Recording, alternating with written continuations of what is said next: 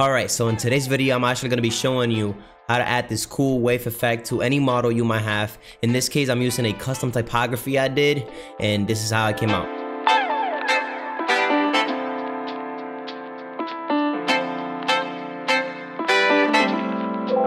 So if you guys actually want to learn how to do that, you're on the right video. Let's jump right into it.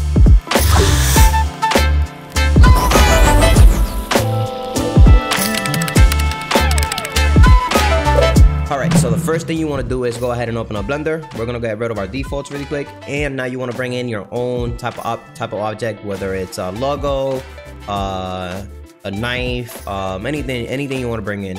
And you want to go ahead and I'm going to go ahead and import my typography. So I'm going to go to my hard drive and search up Cosme Typo, I believe is the name of the file in my case. Bring that in really quick. As you can see over here, I have a outline and the fill-in. For this specific location, I just need the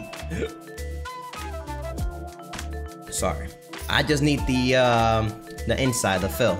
So I'm gonna go ahead and RX90. I've done this so many times on my previous videos, so I'm gonna go ahead and go pretty quick. Select on my object, go to the object data properties, geometry, extrude it a little bit, somewhere around there should work. Right click, convert to a mesh. And what I want to do right now really quick is go to cycles instead of BB. GPU, compute selected. You want to go ahead and bring in a HDRI, so go to color, environment texture, open.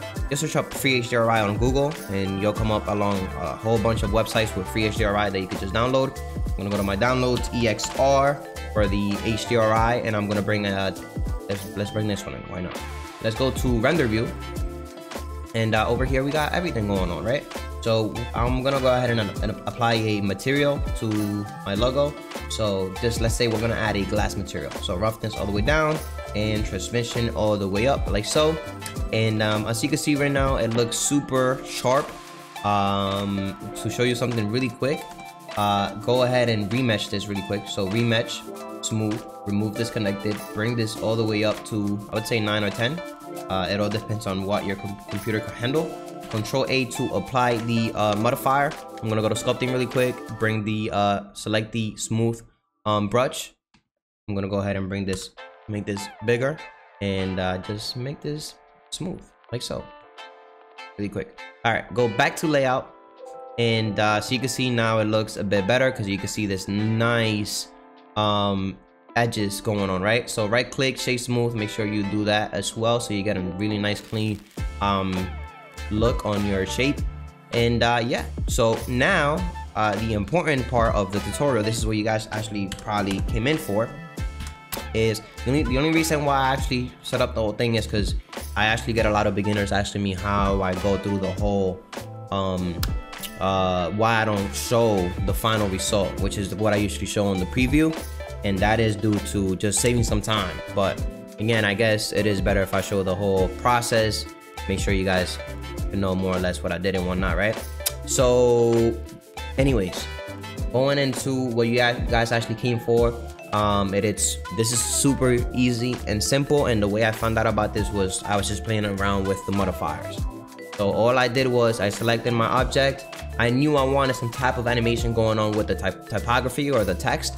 I just didn't know what, so I was just searching. I came across wave, and when I hit play on the space bar, it's doing this weird wavy effect, but it's not performing correctly right now, and that is due to its origin point. So the origin point, so you can see it's all the way on the left. You want it to be on the center, so that way the whole typography has movement. So to do that, all you want to do is, and this is something that a lot of you forget to do, so you guys always want to make sure, sometimes you don't need it, but most of the times, like 90% of the time, you'll need to do this. Make sure you set the origin to geometry, and as you can see now, it's doing the wave on its center. So that's what you want to do for this animation. Now keep in mind, while you're playing the animation, you can go ahead and play with the fall off. So you can play with the fall off, bring that up, bring that down. You can play with the height. So you can see it goes opposite right there if you go negative. right there. It's just right, you know, not a lot. To bring this all the way up, it'll really go hard. You can play with the width as well and the narrowness. So right there, it's just doing a boom, boom. So again, play around with these settings and you'll come across some cool stuff. I think you can also toggle these right here. So it's just doing just that. Or if you want to do this one right here. So again, just go ahead, play with it, have some fun, see what you like, render it. And again, if you guys want to post it on your IG and tag me, Cosmic Cole Art on my Instagram. But anyways, if you guys did enjoy this video, please make sure to drop a like down below, comment what you want to see next, and subscribe if you're new to the channel. I'm out.